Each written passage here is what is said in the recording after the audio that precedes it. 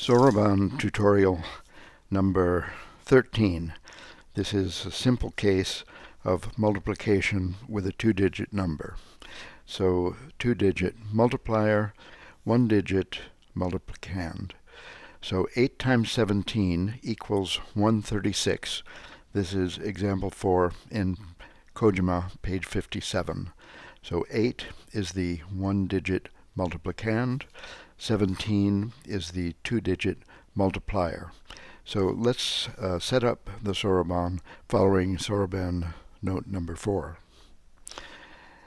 So we'll put the one-digit multiplicand, the 8, on a unit rod. Let's choose rod E.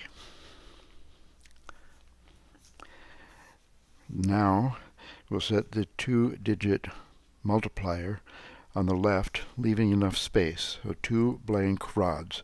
Let's put the 17 on rods A and B.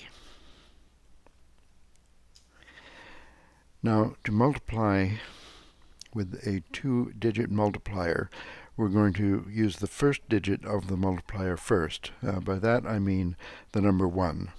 And then we'll follow that with the multiplication by the second digit of the multiplier, the 7, obtaining a second partial product. First we'll multiply 8 by 1 and set the product on rod G.